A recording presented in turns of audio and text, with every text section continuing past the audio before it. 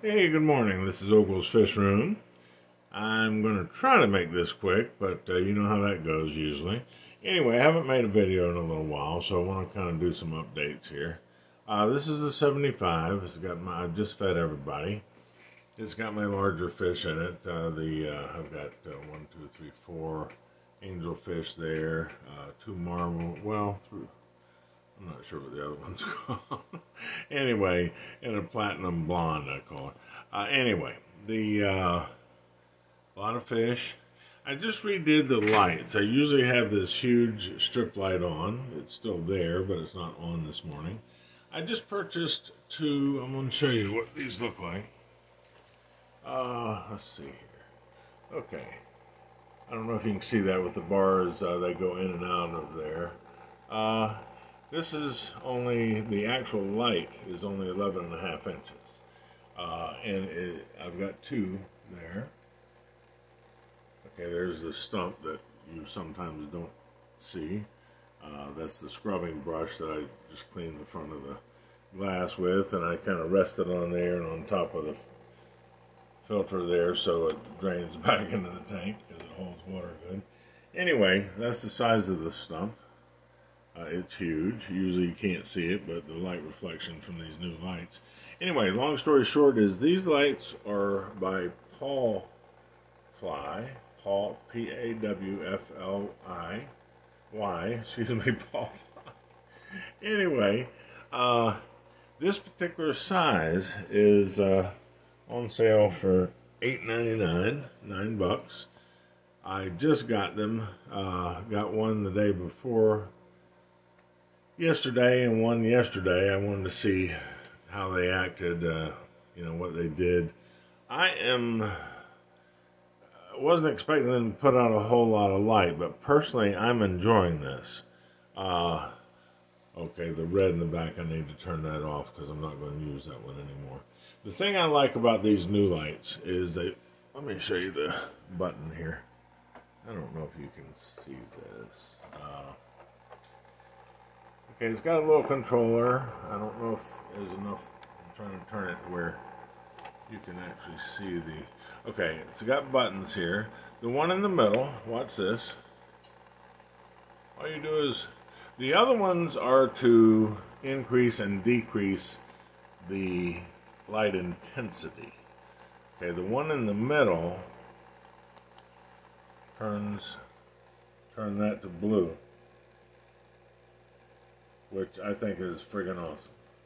Turn it back on, but I'm a big one for night lights, and when I saw that these had that option, I just had to try one. And when I tried it, it was fantastic, and so I bought another one. As you can see, the little rods go in and out, and you can put them just about anywhere you want. If I didn't have that kind of lid on this tank, I would have turned them the other way. They come in all different sizes, but they do get expensive. This particular one was only $9, $8.99, like $9.50 with tax.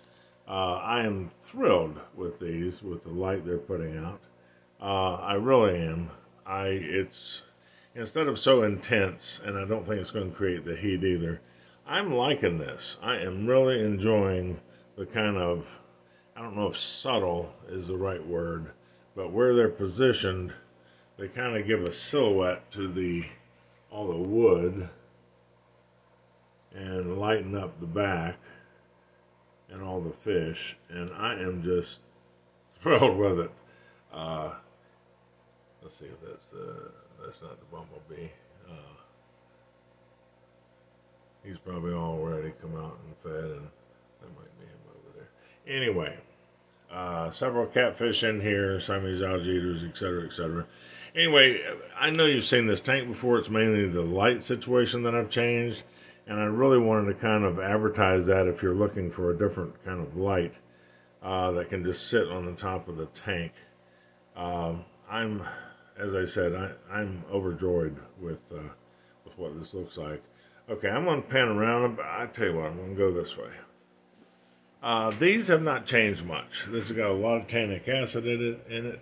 This is basically just got some coolie loaches and a betta, which does not want to turn sideways. Okay, well, anyway, that's his tank. There he is in the back there. Some big rocks. This is another betta, a bale tail. He's picking around at the bottom there. He's not being too moving this morning. Anyway, I'm going to try to move through these because I did some updates on the other side of the room, and I want to show you, kind of get to that as well. I love this tank. This is very pretty. There is a betta in here. I just don't see him right now. This has got some, you can see the coolie loaches are out in full force. There's 3 or 4 in there. And that's that tank. This has a betta that, again, I don't see at the moment. But I like that tank. Yeah, this is the 4, these are called top fin column tanks. They are all 10 gallons, but their footprint at the bottom is only 12 by 12 inches, which doesn't take up a lot of room on a table, but it goes up to 20 inches high, maybe even 22 with the lid. You can see how thick the lid is, and it's got lights in there and et cetera, et cetera. I'm thrilled with it. This is another one. I've got 5 of these. Sorry, I was kind of working on things yesterday. I have my net sitting around. This is the guppy tank. I'm going to try to zoom in and let you see some of the babies if you can. There's a bunch of them. Let's see. I don't have any well, I may have baby males, but I only purchased females because the males seem to be eating my babies, and I didn't like that. So I only purchased females this time, and I found out something rather interesting when I was doing the research on that. Female guppies can have up to 5 broods of babies without having a male around. Now they may have been had to be impregnated at one time, but they can continue without a male. They can continue producing babies up to 5 times, which I thought was just fantastic. And I'm assuming some of these babies are going to turn into males. Anyway, that's their tank. Okay. This is the Pristella. No, it's not. What's in here now? Okay. Lemon tetras. That's the lemon tetras. And I've got 1, 2, 3, 4, 5 of those. And 4, there they are, of the sunset gouramis. I haven't lost anybody. Everybody's doing fine. I'm enjoying this tank. I don't think it's too crowded. To me, it's just enough. As you can see, the roots are doing well on that Anubias. It doesn't seem to be huge, but the roots aren't. Anyway, we've got, what is that? Cherry barb. Yeah, we've got a few of those. Still got some coolie loaches in here that do a phenomenal job of cleaning up the bottom. They're able to, you can see the little face, they're able to get in nooks and crannies that other fish simply can't. So that's why I just love these. Now these are not the colorful ones. These are considered black. They don't look black to me, but anyway. They're called black coolie loaches, and they're only $3. They're $2.99. You can order them at most shops, and they'll get them in for you. But they are, ooh, you could probably buy 3 of these for the price of one of the real pretty ones. The black and orange ones are magnificent, but they're also about $10. And that's out of my price range because I don't like one of things, as you can see. I believe things are designed, especially fish, are designed to be in groups. There's another cherry barb in the back there. And you need to have 5 or 6 of things, I think, or more if you can afford it. But the same thing with the coolie loaches. I do not like just one, so I probably have 3 or 4 in here. Anyway, that's, we're going to leave this tank here in a second. Okay, now these over here, excuse my rolling here. Okay, this is my 20 gallon. I just redid this yesterday morning. Took the divider out because I had two different bettas in here. I had a divider in this tank. Let me go back and show you how long this tank is. That's a 20 long. I kind of moved plants around, and I think it looks a lot better. Yesterday I just bought 3 of these. Well, I had one that I moved from another tank. His partner passed away, and so I went out and bought him 2 more, which are in there. Oh, there's the betta. There's the betta. He is a beauty. Thought he was white when I first bought him. He came from PetSmart. He's just a veil tail, so very cheap over there. They're like $3.99. But when I got him home and got him in these lights, I realized that his fins, he's disappeared here. Okay. His fins are pale, pale, pale blue and absolutely gorgeous. I think he's scooting along the back there somewhere. Anyway, okay, I put a ton. How many did I put in here? About 30 shrimp. They do, I like them. I love the shrimp, actually. And these are just ghost shrimp. When I say ghost shrimp, they're usually bought for feeding other large fish, and therefore they are fairly cheap. They've gone up a bit. They're about $5.50 for 10. So I've got about 30. I can't remember, 20 or 30 in here. Anyway, there's one of the albino cories. There are 3 of those in there. There's the betta in the back. He seems happy. He's got a lot more room, of course, and he does not mind that. He's very inquisitive. It goes all over the tank. The light distribution is so much better. I was having trouble attaching the lights to the roof of this lid. The way with the divider in the middle, it was, anyway, it just looks better if you put lights in there and they can cover the whole tank. It just works better. I've got 2 in the front and like on each side of the front, one over there, and then one in the back. As you can see the brightness in the back there. I am just thrilled with it. I really am. I'm very happy with how this tank has turned out.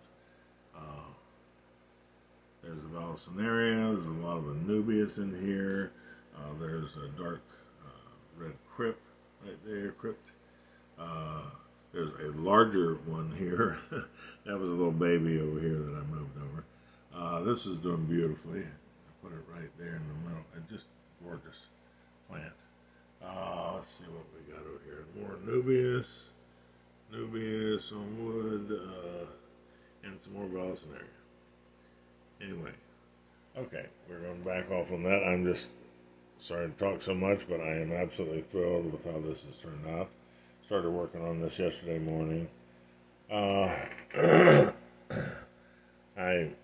didn't know how much moving and stirring up on things I was going to be doing, so I actually took the betta out, put him in a bowl while I did this, and took 2 or 3 buckets of water out of here with a siphoning hose, and I could not believe how dark the water was when I put it in the toilet. I mean, just unbelievable. But it's nice and clean looking now. I'm thrilled to death. And here's another one that I have yeah, I did rescape this. It was getting dirty. The betta, little female that was in here, I put her down there. That's got 3, like 30 shrimp. As you can see some of the shrimp right there. Let me move this down for you. She's an orange. There she is on the left. Orange betta female. And I moved 3 of the cave fish, the white albino cave fish. They're scooting around the bottom all over the place. There they are. From this top tank. Because it's getting a little crowded, but trying to catch things out of here, it's not a lot of fun. Anyway, I'm not going to show you that one too much. I'm going to go back to the one on my left. But everybody seems to be pretty happy, and I love the growth of everything. There's one lone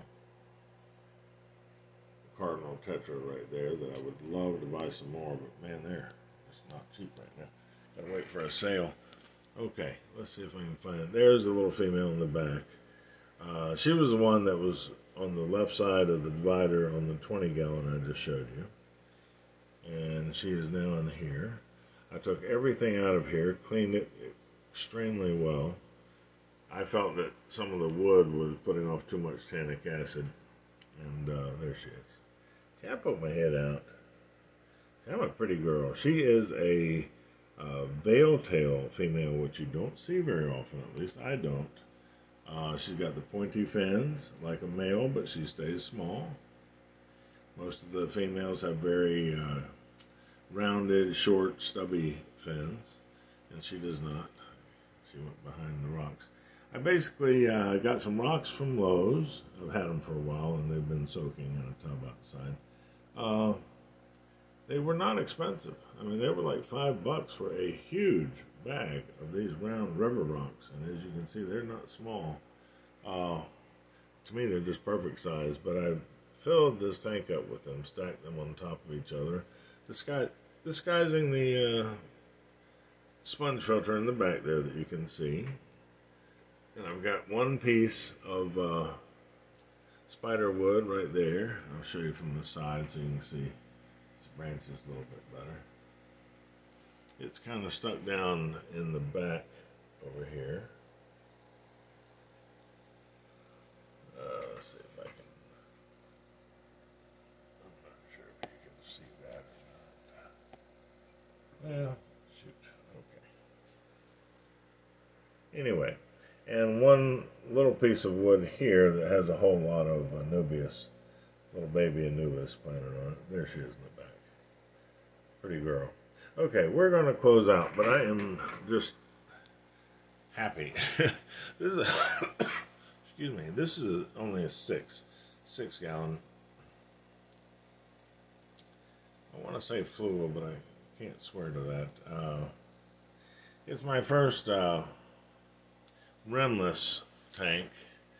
What you see there is black electric tape that I put around on the top of my tanks because I don't like seeing the division of the light reflection on the water, I should say, or the division of the air and the water and the light, and blah blah blah. Anyway, that's just me. So anyway, that's I've got the sand pushed up with the rocks to give the. This is a cryptocorn. This is Vallisnerius over here. It has some rocks pushing it, the sand, holding the sand back on that well. But I'm real happy with the stacking of the rocks in this. I really am. I'm quite pleased. She is small enough that she can go between all the holes in the rocks. You can see some of the light coming through some of those holes there. She seems happy. I'm happy. So, as long as you're happy, everybody's happy. So, let's leave it at that. Thank you so much for watching. This is Ogles Fish Room. I hope you have a wonderful day and an upcoming Thanksgiving fairly soon. And hopefully I'll see you before then, but maybe not. I try to only update when I have something to update. Anyway, try not to take up too much of your time. Take care of yourselves. Thanks again for watching. Have a great day.